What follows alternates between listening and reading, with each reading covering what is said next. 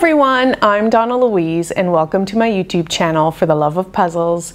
Today we continue our journey as we travel around art, the current largest commercially available jigsaw puzzle in the world from Grafika. If you haven't seen the previous videos in this series, I'll leave all the links in the description below. Go check them out. I suggest you at least watch the unboxing video just to get an overview of the puzzle itself. So today we are on bag number 9. I have to keep counting and remind myself because the bag numbers are different from the sections.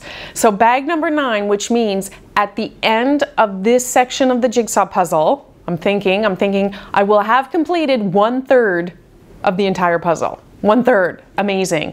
I still have part of it up on the wall. It's got to come down though, because I will want to try to connect this section of the puzzle to the lower section that's still on the wall here. So it's section 21. This is going to be bag number 9. It's another lower section along the wall. This is the first time that I do a section that has a representation of people looking at the art. I think this section will be rather easy. All those bottom along the floor sections have been quite easy for me to do.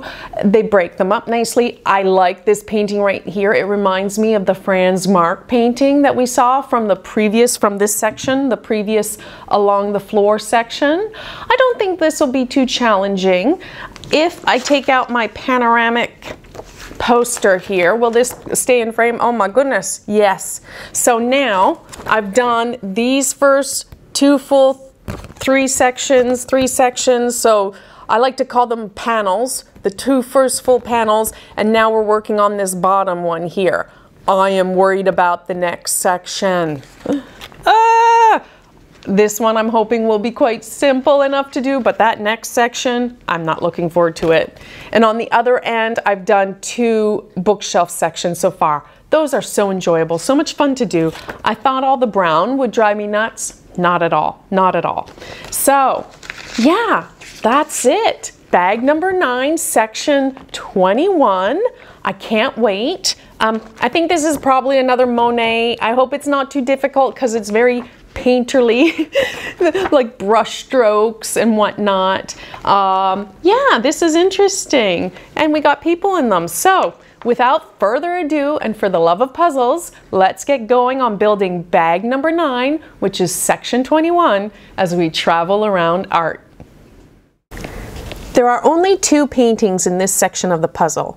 The first reminded me so much of the Franz Marc painting, Landscape with House, Dog, and Cattle, that we saw in section 20. This painting, though, is from Auguste Macke, and it's titled Kairouan III. It's from 1914.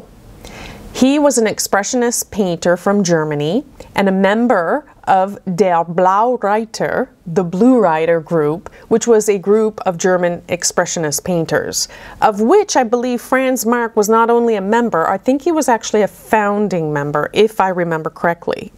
Now, reportedly, Franz and Auguste were friends, and sadly, they both died in the First World War. Now, similar to the Franz Marc painting, I had a difficult time finding information on this specific painting from Auguste, perhaps because he has some other more well-known paintings, like the Turkish cafe painting that he did. Kairouan, though, this painting is currently located at the Westphalian State Museum for Art and Cultural History in Münster, Germany. I saw one place online listing it to be landscape art, which is approximately like 29 by 23 centimeters in dimension, so not very large. Auguste traveled to Kairouan. So Kairouan is a city in the northern Tunisian inland desert. And it was the exotic atmosphere of Tunisia that inspired him greatly during this time. And he created a series of works that are now considered to be masterpieces.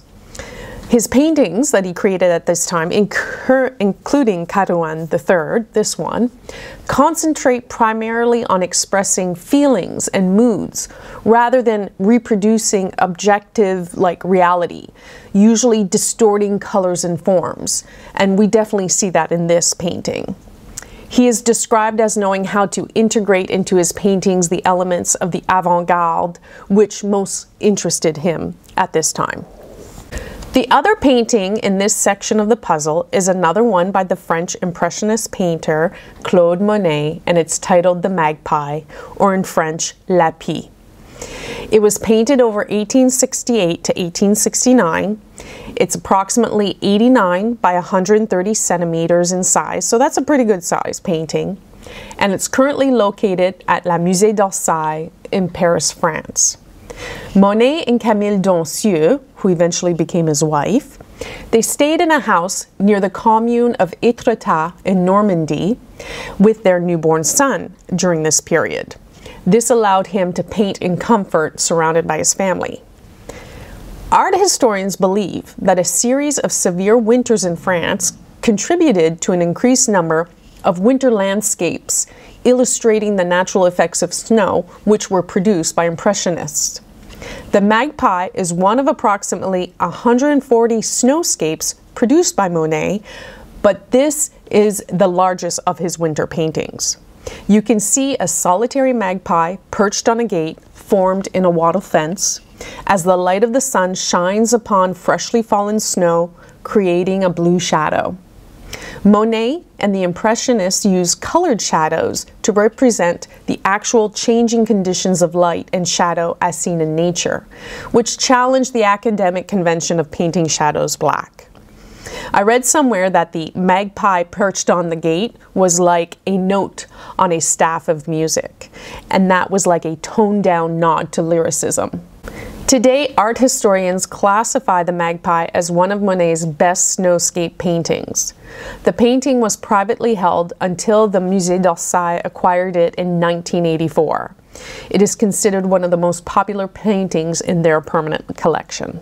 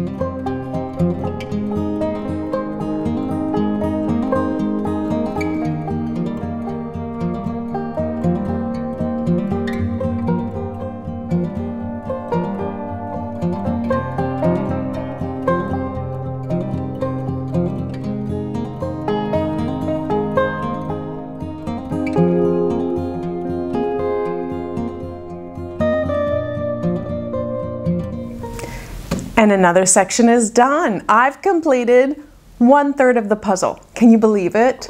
Now, sadly, I've had to take it off the wall, so it's down, it's off. Just a note about those command strips that I use, those poster hanging strips, amazing. Seriously, that was up on the wall for probably at least 2 weeks, and it didn't take the paint off the wall as long as you remove the strips as instructed and pulled down. Unfortunately, I got a little hasty, and with one of them I pulled outwards and I did remove a bit of the paint. My mistake, not the strips. So I will definitely be buying those and using those to hopefully display the full puzzle in its entirety on a wall at some point in time. Now, I would classify this section as the puzzle as an easy section. It only took me 10 hours and 42 minutes. These sections are so easy to do. There's lots to sort and do piece by piece. You feel like you're accomplishing little sections at a time. It doesn't feel overwhelming whatsoever. You will notice at the end of the video there, I did the display. I'm doing 6 sections at a time on the floor in my garage. However, I've decided to stop interlocking them. So they're actually just sitting on top of one another. And the reason for that is just to save the prongs. I mean, I am literally, you know, some of these sections been assembling, disassembling them many times. And so a few prongs have started to split and I've just had to glue them. Not anything to do with the quality of the puzzle, just from the repetitive assembling and disassembly. And also it was tricky getting it off the wall because it was pulling between the sections. So I've decided 6 sections at a time on the floor in the garage, and I'm just, you know, sitting them on top of one another. I think it looks fine, and I can't wait to do a big monstrous reveal at the end. I need to put my map back on the wall. I'm sorry, I know the wall looks all white and boring, but hopefully I'll have the map back up on the wall soon. I just need my hubby's help because it's quite large. But yeah, there you go. 1/3 of the puzzle done. Did I say 1/9 at the beginning? I can't remember. But it's 1/3 because I've done 9 bags. And 9 bags out of 27 is 1/3 of the puzzle done.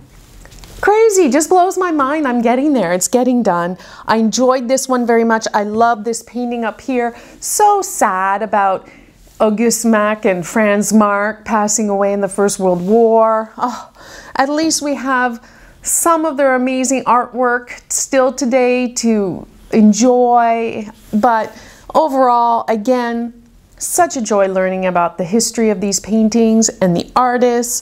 I like this section because it was the first one with people. They were lots of fun to do.